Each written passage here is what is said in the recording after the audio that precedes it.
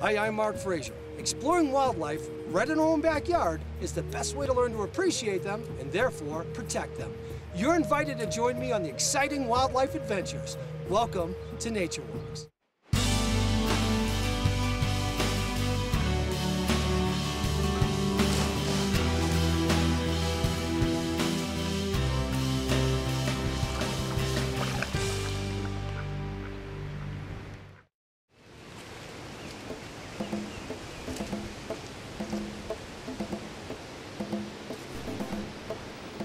Wildlife comes in many shapes and sizes. Today I'm on an adventure looking for butterflies, the tiny jewels of the forest. They take advantage of a wide range of habitats, so you never know where you're going to find them. But this wind-blown tree was absolutely full of surprises. I came in for a closer look and realized it was full of these amazing red admiral butterflies, and suddenly one actually landed right on my wrist. This was incredible. Now this is close contact, if ever there was any. This was really interesting to me because more commonly I've seen the white admirals, not the red admirals, so this was a really cool find.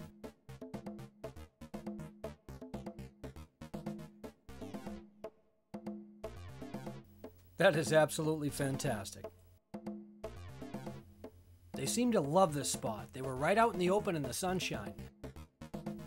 I was really surprised by the behavior. I mean, they actually seemed a little bit aggressive to each other. So every time that one butterfly would land, another one would kind of come by and give them a little shove. They seem to want to volley for the best possible position on this tree. I think it's all about displaying in this case. They seemed to tolerate me watching them very well, as long as I didn't move too quick and I kind of sat patiently.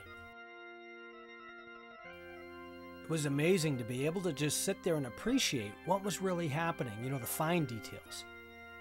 As I looked a little bit closer, something really strange happened. Now watch this next scene very carefully. You'll see a butterfly. Now he starts to shove that carpenter ant along. Just then a bee comes by and scares off the butterfly, and then actually grabs the ant and flies away. Now that is incredible. Just imagine, all this is going on. It's like a little predator-prey ecosystem on the side of a tree. Then I noticed these other butterflies, they're not even red admirals. They're something completely different. This stunning looking butterfly is actually called a question mark. Now that has to be the perfect name for this species, because I have no idea why they're hanging around with red admirals on this tree. Usually, this species of butterfly called question mark will be busy going after tree sap and rotted fruit and that sort of thing. But here, it's almost as if they're competing with the red admirals. In fact, you can clearly see they're displaying towards each other aggressively and shoving each other around. This is just phenomenal.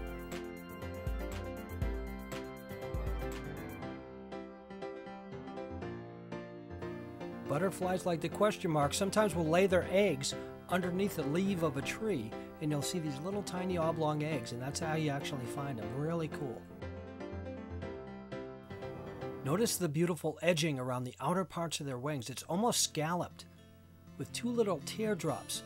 Not quite a swallowtail, but almost. Beautiful. Look at the comparison between these two species. You have the red admiral on the right, and then the question mark on the left.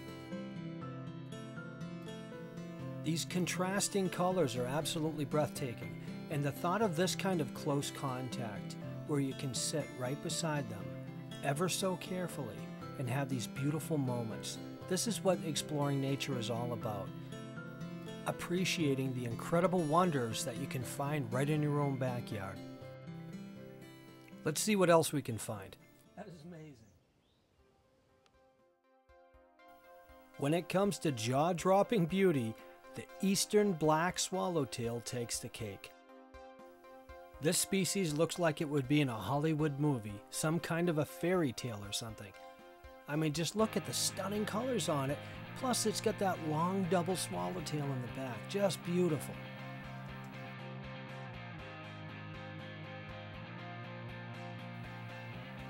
If you watch carefully, you can see what almost looks like another leg coming out of its head. That's actually his tongue. It's a giant long tube called a proboscis.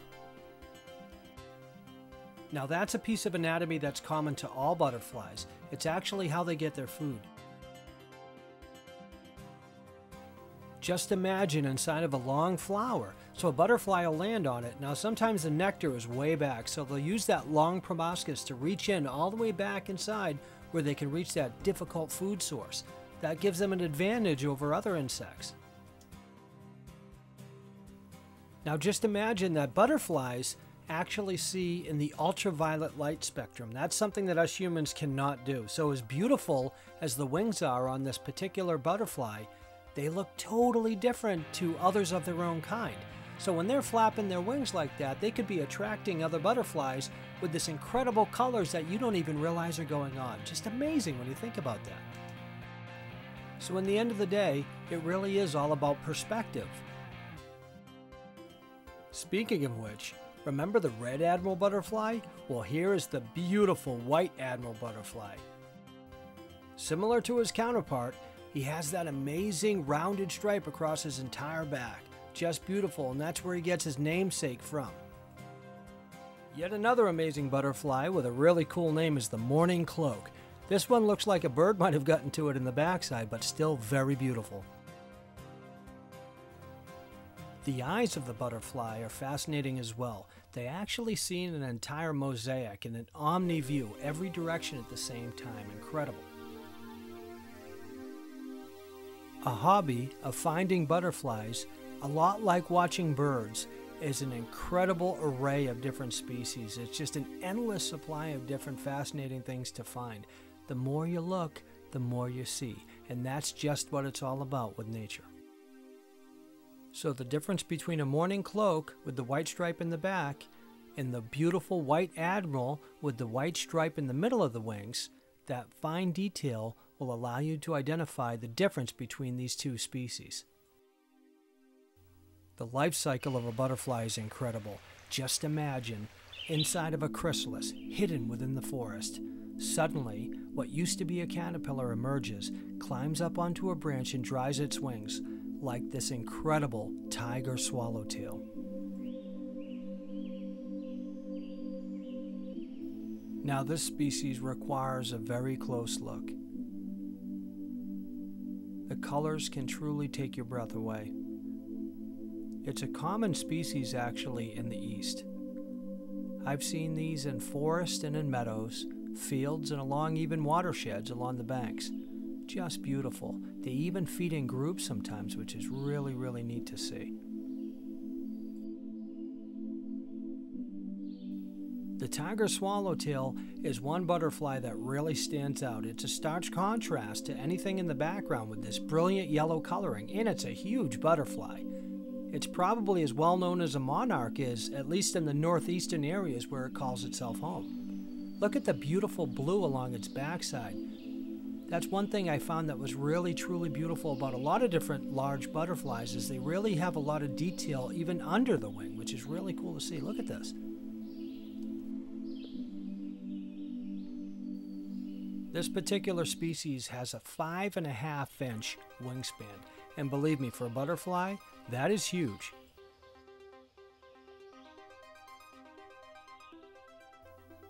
Since this butterfly isn't feeding, you can see that its proboscis is actually curled up into a circle.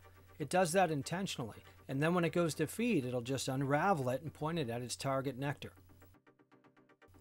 It makes a lot of sense for this butterfly to hide in the forest while it's drying its wings. Remember, it can't fly until they're totally dry, so it obviously just came out of the chrysalis. Now, with its wings up like that, look how streamlined this is. So a bird flying overhead would never see this. It'll just look like a little thorn or a branch. Once it does dry, it's time to chow. And tiger swallowtails, they often feed in groups like this, so you get to see a beautiful bunch of them together going out looking for any kind of resource they can find.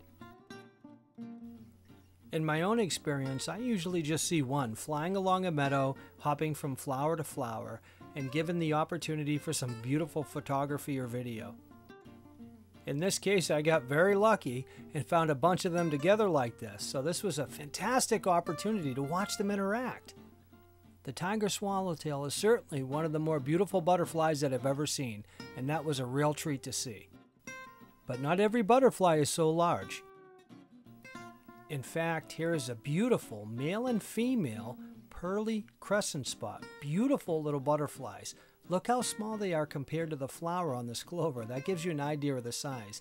The difference between them and a tiger swallowtail is like the difference between a pterodactyl and a pigeon, to put things in perspective. But just because they're small doesn't mean they don't have a lot to offer. As a matter of fact, I really enjoy looking at the close patterns.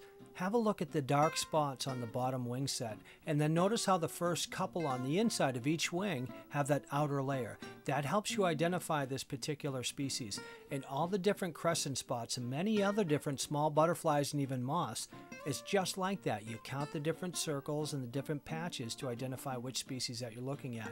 In this case, the male and female are so different, I didn't even realize that it was actually of the same species until I started looking it up. Really, really beautiful. That really is the point. You see, to get to know a particular small species of butterfly like this, you really do need to pay attention, and I think really that's what it's all about. You see, the fate of wildlife and the fate of humankind really are interconnected. There's one world, and all of us live here and share it together. The incredible thing about wildlife is the closer you look, the more you find. Thank you so much for joining me on this nature walk. I'm Mark Frazier, and I'll see you again very soon.